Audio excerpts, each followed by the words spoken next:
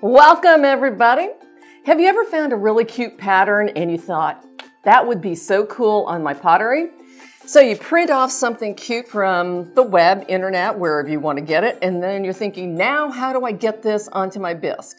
What you're going to do is you're going to purchase Mako's clay carbon transfer paper. That is AC-230 transfer paper. It comes in a packet of 12, so you have quite a bit of paper that you can use over and over and over again. So what you're going to do is you're going to take it out of your little packet, and only one side of the paper transfers. So you're going to do a little test before you actually start tracing everything. See, looks the same, no different. So what we're going to do is I'm going to trace this cute little koala on my bisque tile. But I'm going to test it first. I'm going to lay this on here and I'm going to take a pen because it gives me a little bit sharper surface. I could use a pencil, but I like using a pen. And I'm just going to do a little line. And then I'm going to lift it up to see if it traced onto the line, which it did. It's a faint line right here, okay? But if I did the other side, did the same thing, nothing. Okay, so now I know this side is up. I'm going to write up on here just so I don't have to do this again. And now I can trace on my image. I'm going to lay the clay carbon paper onto my bisque with the side up that I know is going to trace, line up or situate my pattern however I want it onto my bisque tile. And then I'm just going to press.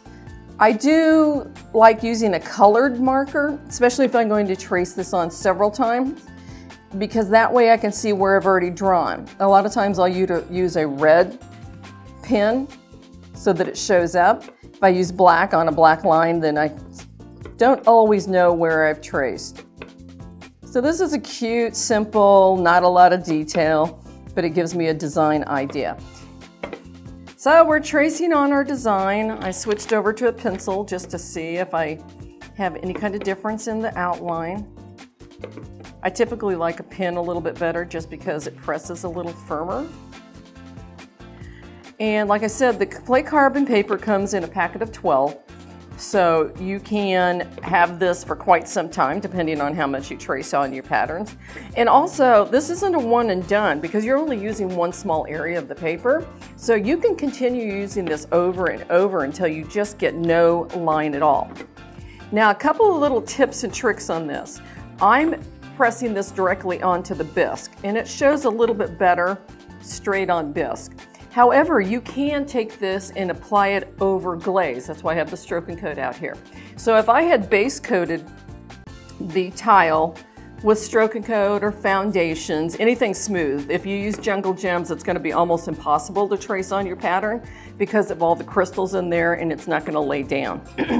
So a smooth base you can typically trace over, like I said, on stroke and coat or foundations. The key is it has to be dry. So you're going to base coat and let it completely dry before you start tracing.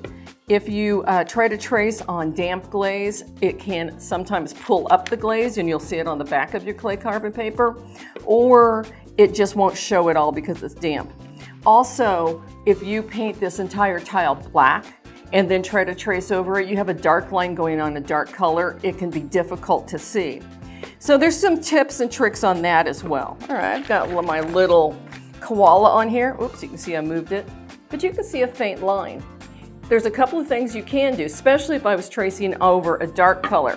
What I could do if I wanted to make this a little bit more visible is I could just lightly take my pencil and sketch over it.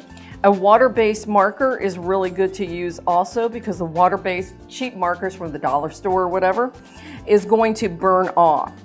So now I have my little design on here, and you can go forth and glaze to your heart's content with any colors that you want to use of Mako's, whether it's stroke and coat, foundations. You know, I could put crystal glazes over this design now. It's just difficult to trace over the crystal glazes because of the bumpy surface. So this gets this on here so you can see it good enough to do some cute design work. What do you think? You ready to go glaze?